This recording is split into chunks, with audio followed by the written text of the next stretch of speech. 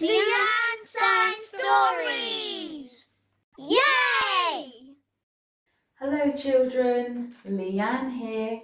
Today we're going to read a story called The Barnabus Project by the Fan brothers. Before we start, I want to teach you a few signs so that you can sign with me. The first sign is lab. Lab. You try. Good.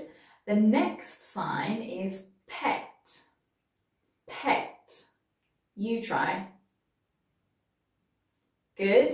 The next sign is perfect. Perfect.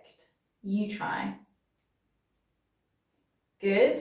And the last sign is free. Free. You try. Fantastic. I think we're ready to start reading.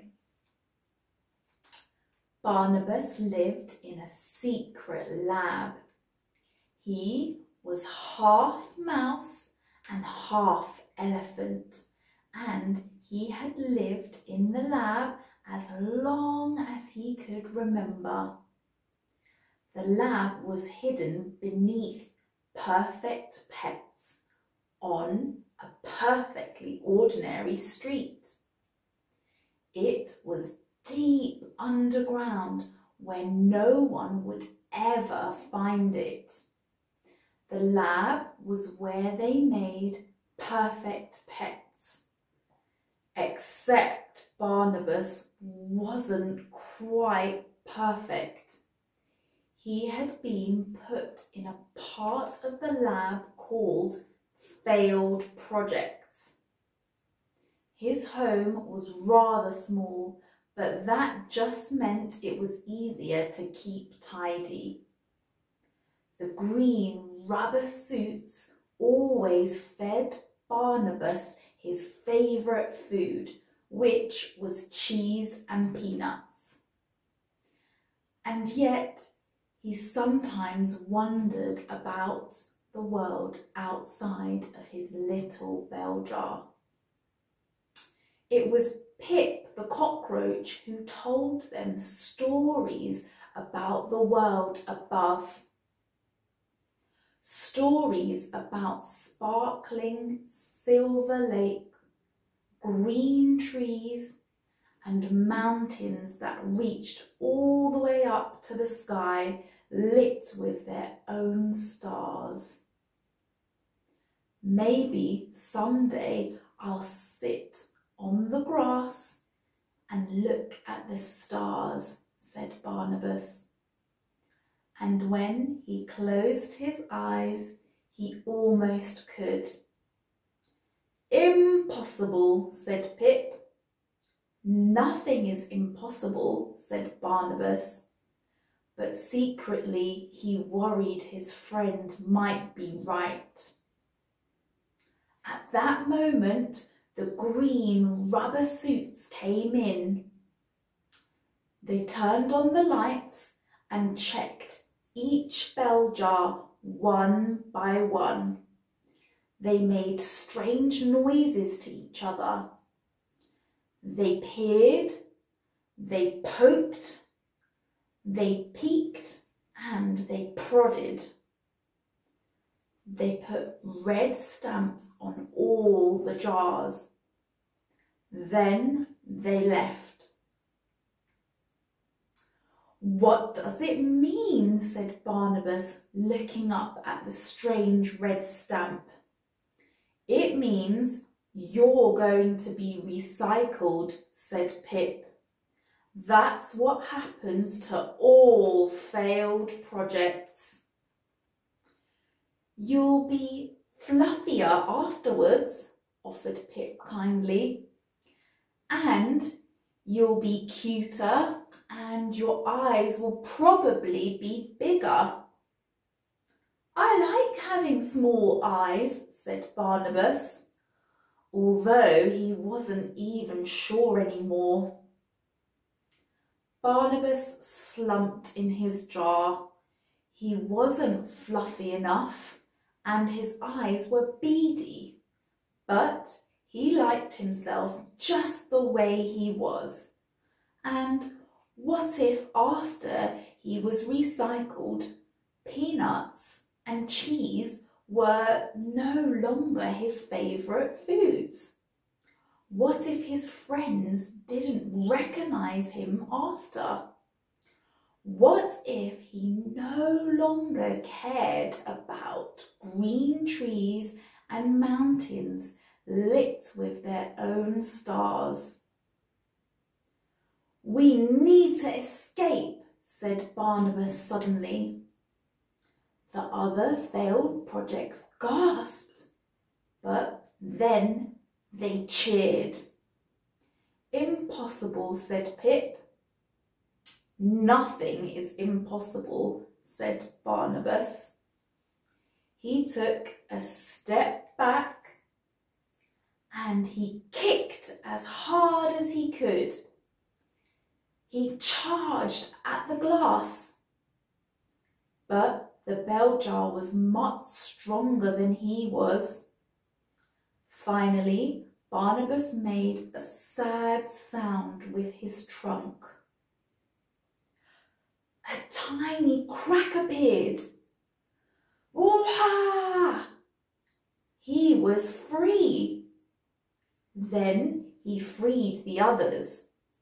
The dust bunnies, Light Up Lois, Bumble Bear, the Amatacs, Mushroom Sloth, Wally the Ripple, Stick 1 and Stick 2, Quirt, Moshi, Pompidou, Fertile, Blinky, the Bottle Mogs, Lowell, Percival, Spike, Pinto, Chloe, Peep, Leaf, all of them.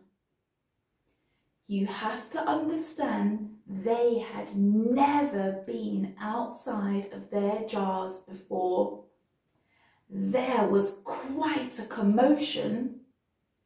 They whooped and sang. They chirped and hooted. They stretched their legs and jumped for joy.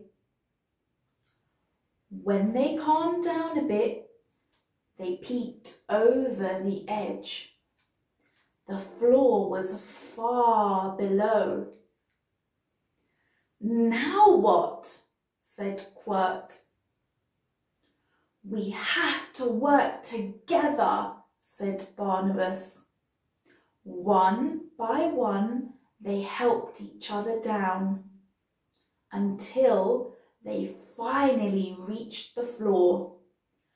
"Shh," said Barnabas, and they all fell silent. Then they heard it too. Footsteps in the corridor outside. "Quick," said Barnabas, "we can go through here." He didn't like dark places, but the footsteps were getting closer. Everyone crawled into the vent with Light Up Lois leading the way. It was a tight squeeze for some of them. The vent led into the most secret part of the secret lab. They all looked up. "We need to run!" cried Pip. But Barnabas couldn't run. The great sad eyes seemed to be looking directly at him. "We can't leave it behind," said Barnabas. "It's scary," said Pip. "It's monstrous," said Quirt. "It's appalling," said the Amatacs. "It's a failed project," said Barnabas. just like us. They worked together to turn the great valve that opened the tank. But it was too late. The green rubber suits had found them. Just when all seemed lost, the tank doors swung open and water flooded into the lab. Up the water carried them, up to the world above. When they finally opened their eyes, they were in a puddle surrounded by shelves of perfect pets. Everyone ran towards the exit. Barnabus stopped. It was almost like looking in a mirror, except Barnaby's eyes were bigger and his fur was like cotton candy. He was perfect. "Barnabus!" Pip called from the front of the store. "Look, it's the outside world." Barnabus ran to join his friends. He might not be perfect, but he was free. The world was much bigger than Barnabus and his friends ever could have imagined. And just like Pip said, there were mountains that reached up to the sky, lit with their own stars. "You were right," said Pip. "Nothing is impossible." Soon they found a place full of sunshine and happy noises, green trees and soft grass, a place that might be home. It wasn't always easy, but they always stuck together. And that's the end of the story. Let's remember the signs that we learnt at the start. The first sign was lab. Lab. You try. Good. The next sign was pet.